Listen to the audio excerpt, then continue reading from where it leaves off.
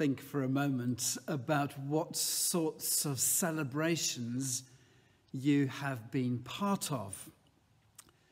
Maybe a birthday or a carnival, or maybe you've been to a wedding. Often special occasions can be really noisy, full of music and life and energy, a lot of cheering and clapping.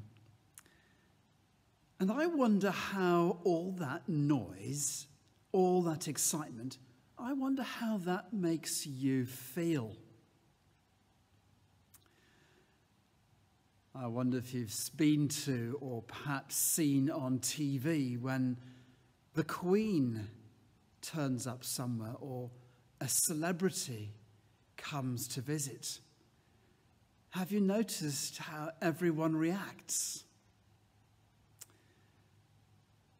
I wonder how you would react if the Queen came to see you. How would you show your feelings? That story of Jesus coming into Jerusalem was a time of great excitement. Everybody was pleased to see him. They were cheering, they were shouting, "Hosanna to the King of Kings." They were really pleased to see him. And as you think about that story, I wonder why it is that so many people came out to see Jesus.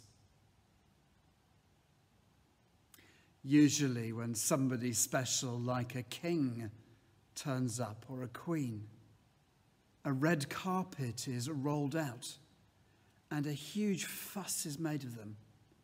Music is played. There's a fanfare. They turn up in a big, shiny, smart car. Or if it's the Queen, maybe in her golden carriage. Of course, there was none of that glitz and glamour when Jesus rode into Jerusalem.